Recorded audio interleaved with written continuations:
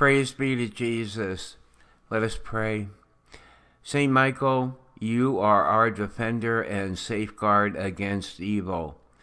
Place your shield of truth over us and defend us in the battle which Satan wages against truth.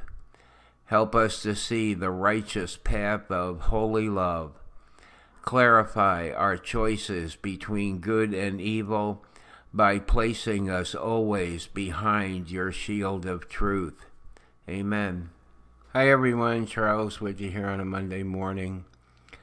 The Vatican spokesman Greg Burke and his deputy resigned suddenly Monday amid an overhaul of the Vatican's communications operations that coincided with a troubled period in Pope Francis's papacy.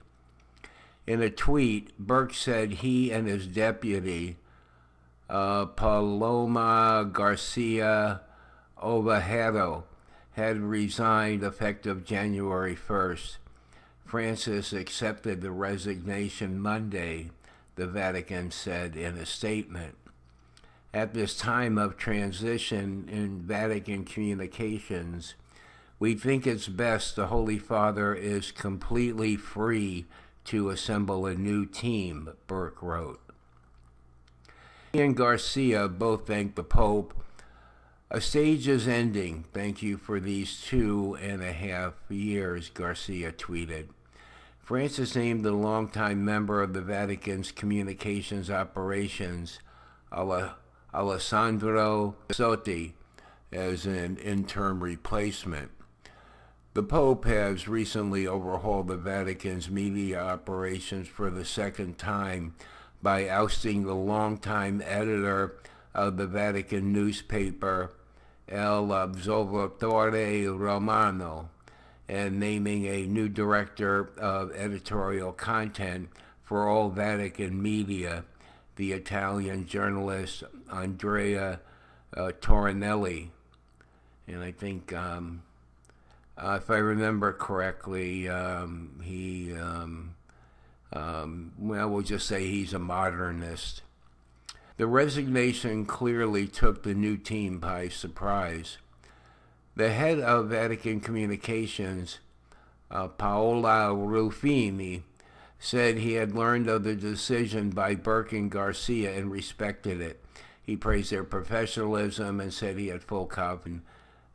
Gisotti, who had been a longtime journalist with Vatican Radio and more recently had been head of the social media for the Vatican. The year ahead is full of important appointments that will require maximum communications efforts, Ruffini said in a statement.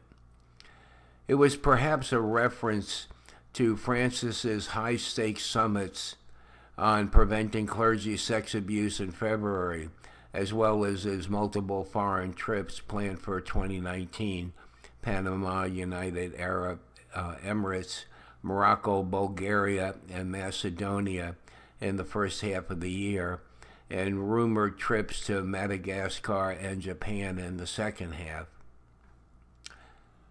Francis also has to deal with continued fallout from the clergy abuse scandal in Chile, the U.S., and beyond.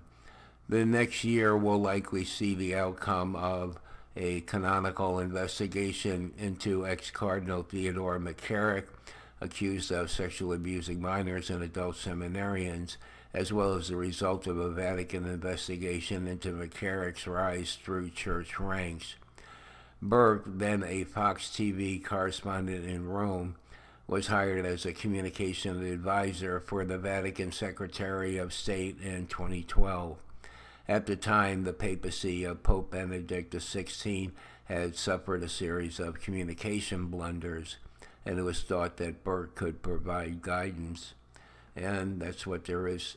Oh, let's see here. There's a little more.